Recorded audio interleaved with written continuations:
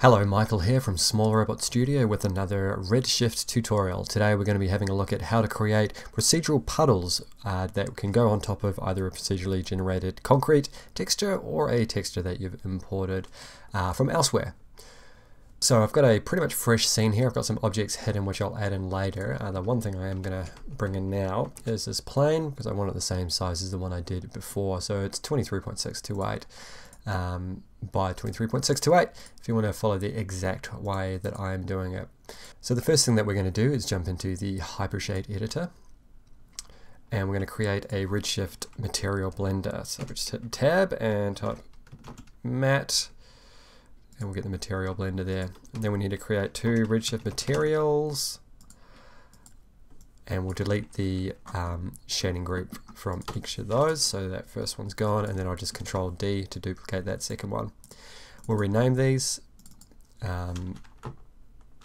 First one can be called Asphalt, and the second one can be called Puddle. And the out color from the asphalt goes into the base color, and the out color from the puddles goes into the layer 1 color. And we're just going to have the layer 1 color set to blend mode set to black, which means off, value of 0, while we set up the asphalt. So we're just going to bring in a file. Now if you want to use a noise generator to create your concrete, you can do that, but in this case I'm just going to use a texture that I downloaded. I'll try and remember to put a link in the description to where I got it from. So in that file node we're just going to open up our road texture, and because I know this one's kind of big, I'm just going to repeat the UV times 2. So that will make the UVs, that'll make the texture a little bit smaller over the plane. And then we will assign our material blender to our plane and run an IPR, and there we go. Now we don't have any lights in the scene, so we'll create a light. We're just going to use a dome light for this. I'd recommend using a dome light with an HDRI for making your puddles. It will, for starters, make it look a lot nicer, and secondly make it a bit easier to see the difference between the puddles and the surface of the road while you're rendering this. Alright, so back into the asphalt, we're just going to make the reflection probably 0.05 and quite dark because we don't want very much reflection. And the weight is going to be 1.0. We also need to create a bump map. I don't have a bump map for this texture, so what I'm going to do is just run the out color from our road texture into it, and run that into our bump input. Not the best way of doing it, but because I don't have a map set up, and because I'm not going to just create a black and white one just for the sake of it, we'll just go with that. So if I IPR that, so you can see the bump map actually does make a bit of a difference. Just a little bit, obviously a little bit less flat, and because we've got some specularity on it now, it's going to pick up those highlights a bit nicer. And also because we're going to be using puddles, it's good to use a bump map because you'll get the flat surface of the puddles contrasting against the bumped surface of the asphalt. Okay, next we're going to create a fractal, and that's going to drive our puddle. So just tab and grab a fractal texture. Color is going to go into your blend color, because this is also going to work as a mask for our puddle. And while we work on this, we're just going to put the diffuse color of the fractal into the diffuse color of our puddle, and actually we'll just increase this to white, so while we render it we can just see how big those puddles are going to be. So at the moment they're a little bit on the small side, so I'll just keep the render running and go to the fractal, and what I want is some good contrast between the black and the white areas, and then I just want the white areas to be, or the black areas to be a bit bigger as well. as well as a little bit of transition. Okay, that's not too bad. We can also increase the how much that's spread across there by decreasing the UV spread to 0.5. So now we get puddles that are twice as big, and I think that's probably going to do it. Just want to change that bias a bit lower. So we'll run that color into our blend color, and we can take that off the diffuse color for now. Make sure that's all, yep, change the diffuse color on the puddles to black, and there you go, you got some puddles already happening there. Don't get too excited though, because we can actually do quite a bit more to make these look even more realistic.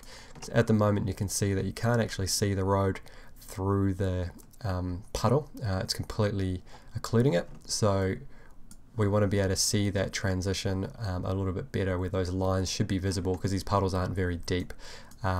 If you wanted to make them murky, obviously, then maybe they wouldn't be able to see. You wouldn't be able to see through it. But we can we can add a couple of things in here, there just to make it so they're appear a little bit more translucent. Okay, so the first thing we're going to do is drive our texture from our road into the diffuse of our puddle, and we're going to do that, and we're going to multiply it times another color, so we get the road texture, but it's going to be tinted, so we'll make it look like the puddles have actually picked up a bit of tint. In this case I want them to look a little bit dirty, so I'm going to use like a desaturated brown color. So we're going to use a multiply divide, and we're going to run the RGB out color from the road into there, and then we're just going to use a ramp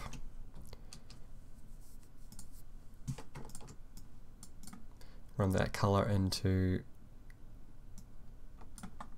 the input there, and delete the white, change that black color to be a sort of desaturated brown. It looks like that, so you get a preview there, so all the areas that are underwater will look like that.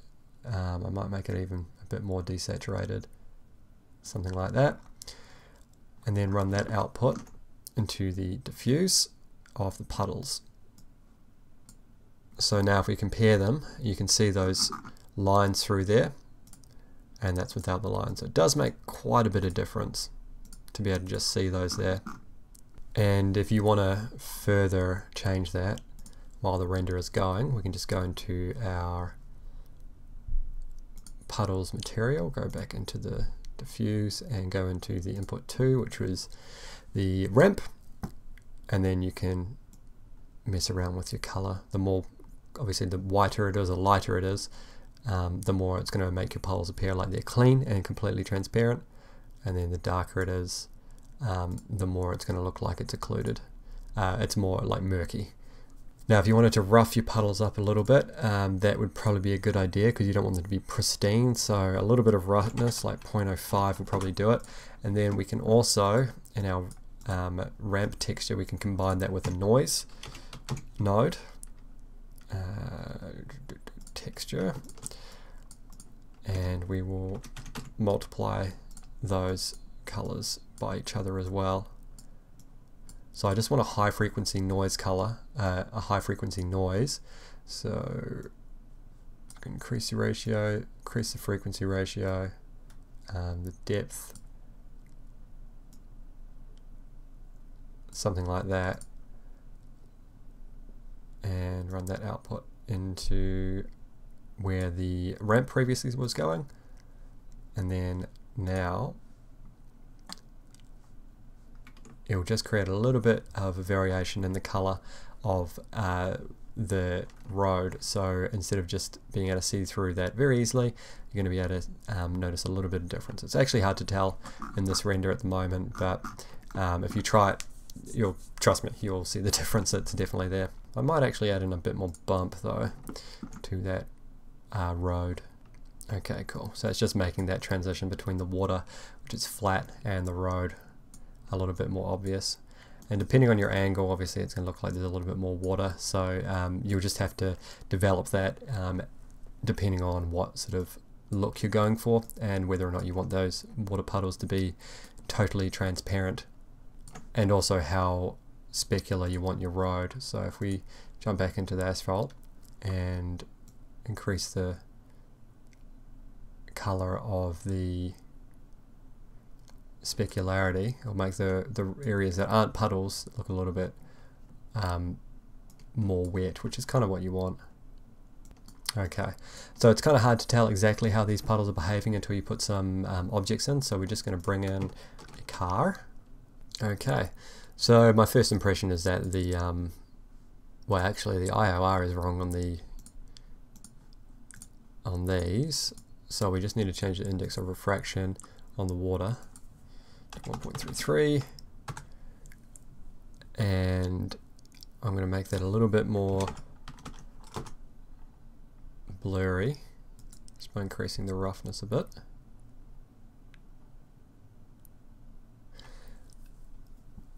And then if you want to lower the darkness of the puddles, you can do that as well. Probably somewhere above 50% grey to make it look realistic. Obviously white would be the most realistic, but obviously it's a computer generated image, so you can do whatever the heck you want. So somewhere like that is kind of what I like. And as well, just make sure that your objects that you're putting on top of the water are specular, as in they've gotten wet, because I'm assuming they've been outside in the rain, like the pavement has been.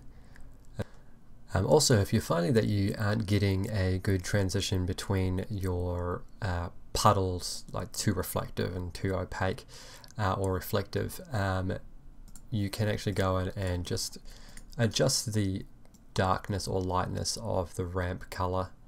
That will probably help you out a lot as well, because essentially this is acting as your specular color,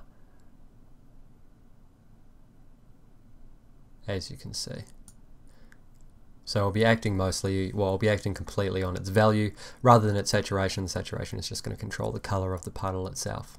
Okay, and one final thing we can do to control the size of our puddles, which I forgot to add in before, we can just create a remap value node, and we can plug that in between our fractal and our blend color. So we're just going to use the alpha in this case from the fractal into the input value, and then the output value we're going to have to expand out your blend color and just run the out value into the R, G, and B inputs there. So now, looking at your render, we can just adjust this ramp here to dry up the puddles from the left to the right hand side. If you adjust the right hand side down, you can see it changes the visibility of them, and then on the left hand side, if you bring that all the way up, you can increase the size of the puddles. So it kind of works like a little clamping mechanism. And then you get something that looks like that, which can really make your images pop a lot. I'm working on a sci-fi scene here at the moment with this car, which as you can see is really improved by having just a little bit of puddles in there to reflect all the lights. Makes everything look quite cool. That's it for this tutorial though. Hopefully you enjoyed it and you found it useful. If you did like it, make sure you click the like button so other people can find it, and if you haven't already, make sure you're subscribed, as I do. Tutorial basically every week. I'll probably be increasing that quantity soon, I think, and so yeah, make sure you stick around for those. I do Redshift and other tutorials as well. If you'd like to find more of my work, check out my Instagram and Facebook, link in the description for those. That's it for now though. Thank you very much for watching, and happy rendering.